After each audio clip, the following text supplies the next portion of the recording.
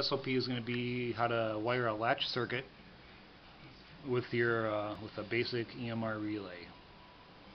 Now this relay is a dual pole, dual throw relay.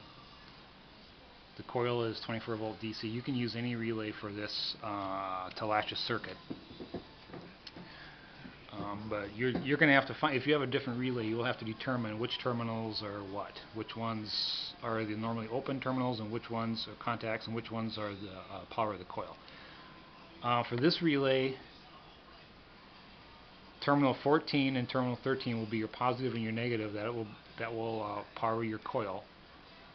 And terminals, let's see, what is that, 12 and terminal 8, this will be your normally open contacts. This is your common contact.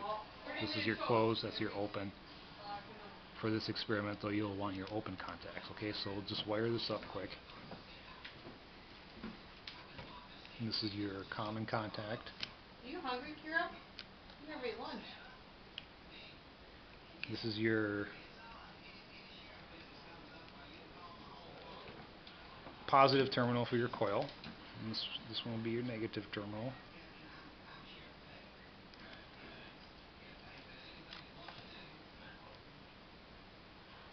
And the other side of your common contact, this will be their normally open contact.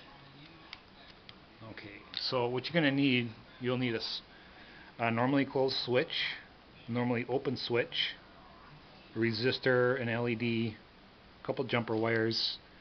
We're going to wire this up as this is going to be your positive terminal strip, this will be your negative strip, and it'll power up this whole strip here.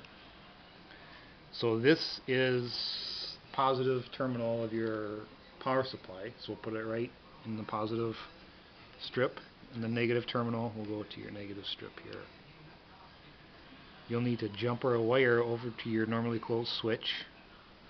Then coming out of that normally closed switch, the other side, which would be, you could jumper it from here or from this side, it doesn't matter.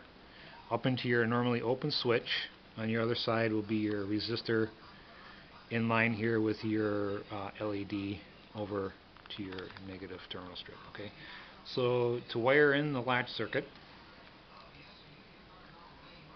we'll use the common terminal. We'll go on one side of your normally open switch. Doesn't matter which side you put it on. Then the other side of your normally open contact will go to the other side of the switch. Just like that. Your positive wire for your coil will go right next to that normally open contact, and then your negative coil wire will just complete the circuit, complete the path, and that will be at the end of the LED. Okay, and that's it. So let's plug it in and see if it works. Okay, so adjust your voltage up. This relay will probably trigger at about, it would probably 18 volts, maybe even a little bit less. So let's see, let's switch it right about there. And then when I push the button, the light will come on. When I release the button, the light should stay on. And you can hear, and this is a stop button, so this breaks the circuit. And you can hear the relay triggering. Can you get a shot of that in there? Oops. Here. See that?